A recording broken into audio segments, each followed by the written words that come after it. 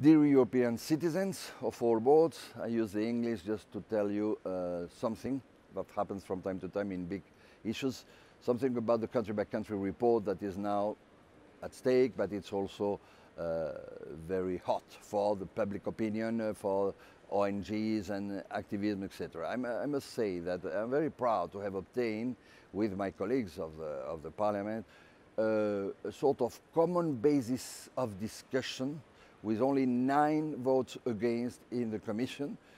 It's true that with many abstentions, because something has, and we have time, has still to be improved. Because why we have to obtain is a strong position of the Parliament, very support to debate with the Council and with the Commission, which will not be easy because they don't like it very much. What is at stake? At stake is the simple thing that to know public, it's only a matter of transparency, not of fiscal policy, which is not the role of the Parliament, of transparency.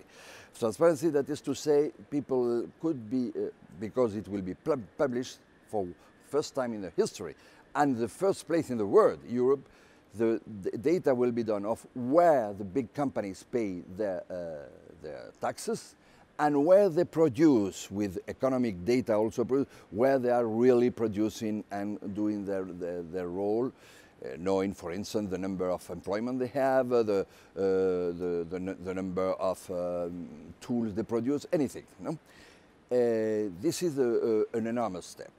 An enormous step for democracy is better than the democratic the transparency. So if we obtain it, I think it will be historical, because after this step overcome, the OECD will learn, other continents, other civil society of other continents can push for it. That will be nice. But as it is a first step, we must be careful to find a good equilibrium between this transparency, between the fragility of our European companies. That means our employment too.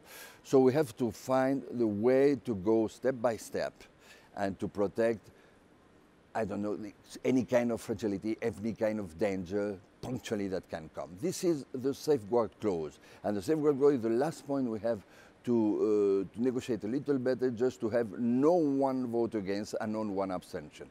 I will take you aware of our job, but I think it's so important for a better democracy, this fight, and I am involved in it from ALDE position, trying to find this equilibrium among us, trying to go together for it, that I inform you, and I will keep you informed in the future. Thank you very much.